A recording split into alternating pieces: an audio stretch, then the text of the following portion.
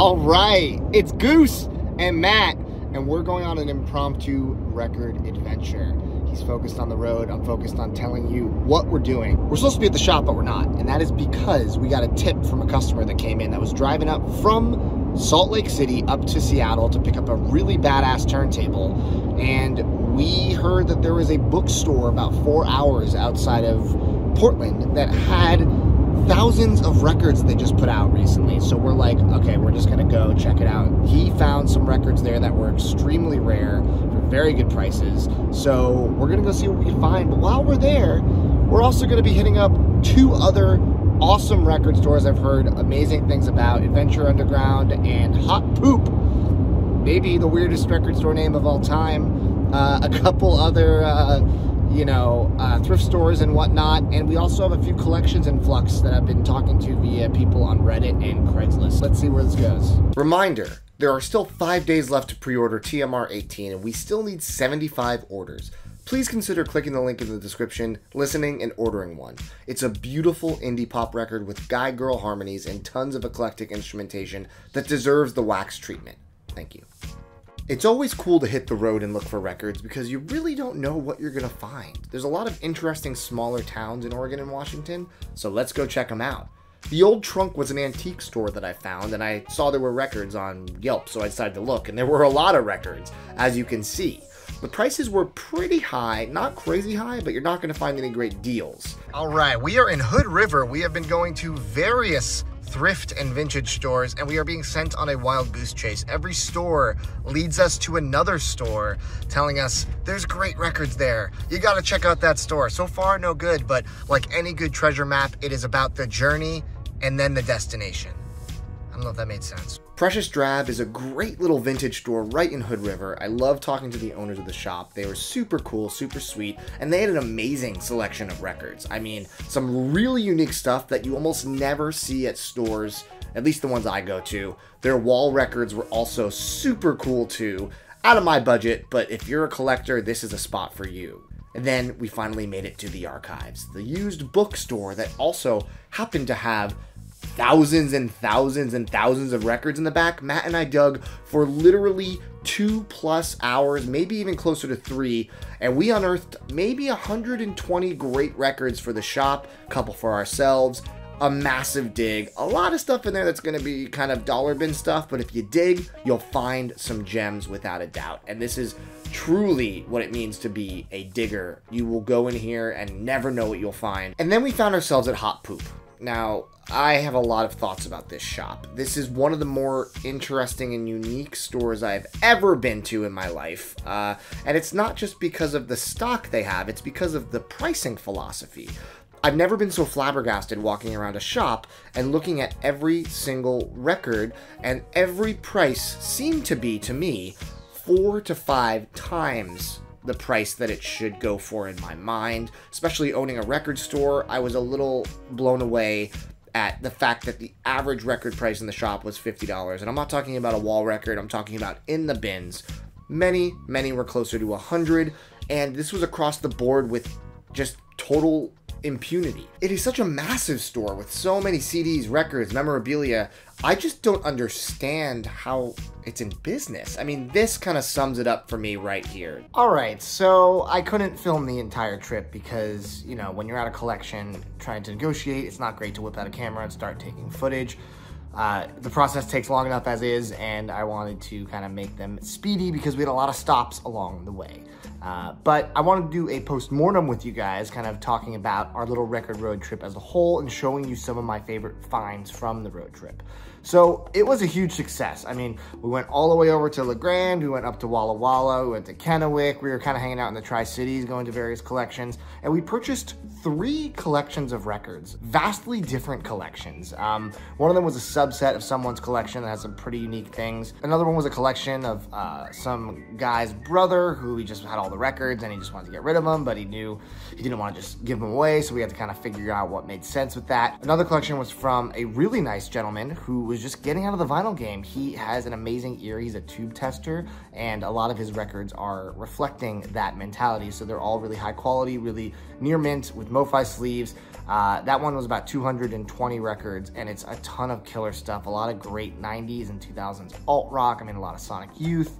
A lot of great kind of like audiophile Sabbath reissues. Some really, really cool stuff in there, and very stoked on that one in particular.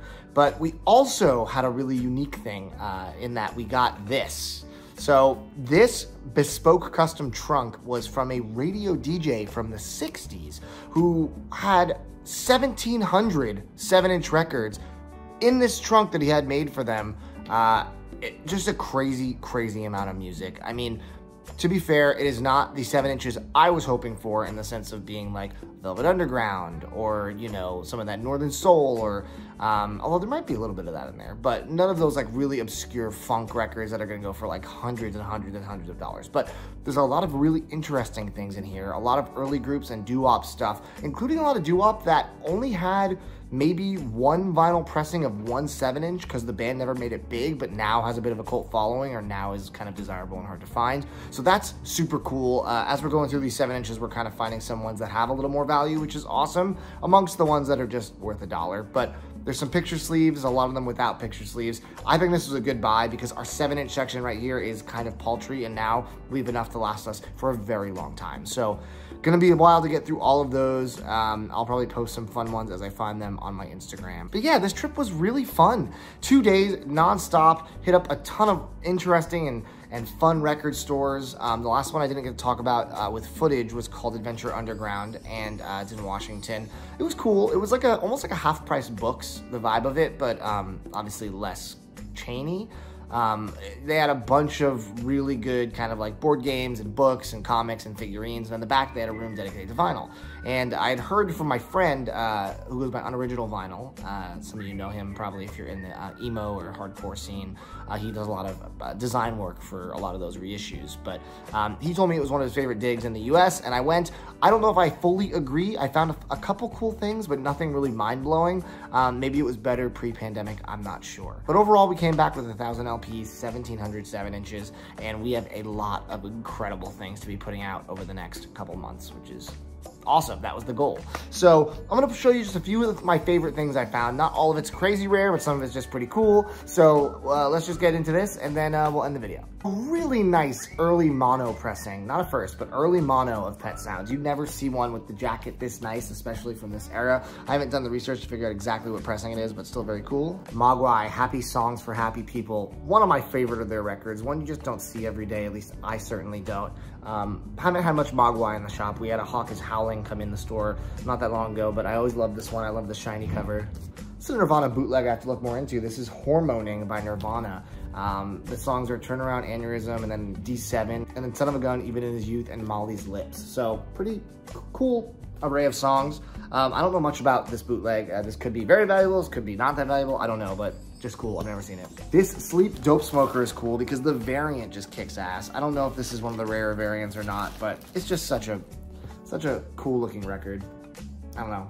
I just liked it when I looked at it. I also, you know, we had a Dope Smoker a while ago, and then we had a picture disc for a while. I always like getting the actual record in because it has this like really nice kind of thick gatefold, and they do the spot gloss on it. Just a really nice job to, you know, this album deserves better than a picture disc. How about a half-speed mastered Boston self-titled? This is super cool. Excited to hear how this stacks up to the Friday Music reissue, which I have right now as my personal record for this, one of my favorite records. So excited to hear this. Here's a fun bootleg, Jimi Hendrix live at the LA Forum, 4/25/70. Really great track list. I mean, this track list is just stellar.